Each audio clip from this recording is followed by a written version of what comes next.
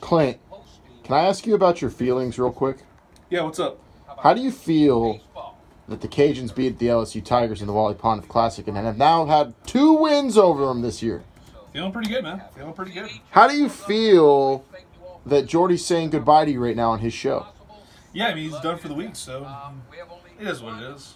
He says goodbye every day. How do you feel that it's Good Friday and Easter this week and the Final Four?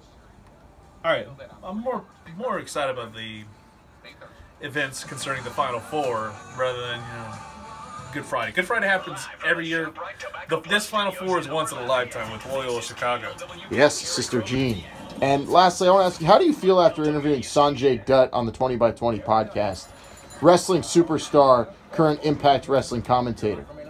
Well, I gotta say I loved it. It was a great interview that we had with him. You can check it out on 1037thegame.com and all your podcast gimmicks, man. If you're a wrestling fan and you don't know who Sanjay Dutt is, what would you have to say to someone like that? A person like that?